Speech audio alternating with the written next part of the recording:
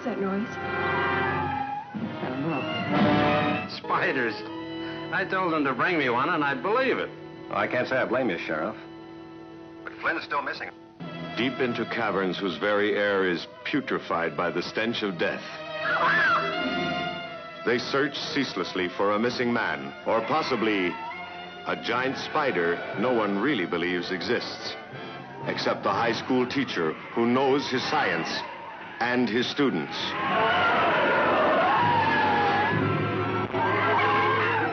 There may be more giant spiders coming into the world. They may even be hatching from their eggs in some remote spot right now.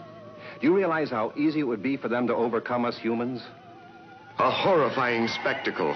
Its existence shocks and fascinates the world of science. Its gigantic claws capable of crushing a man or tearing a woman apart as if she were a fly. But nothing sends the cats like the presence of out-of-this-world horror.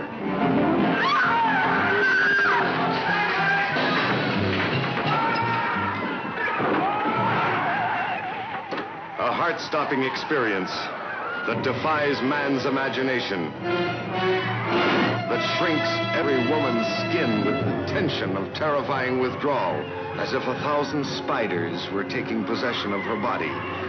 You'll never believe it until you see it. You'll never forget the touch of the spider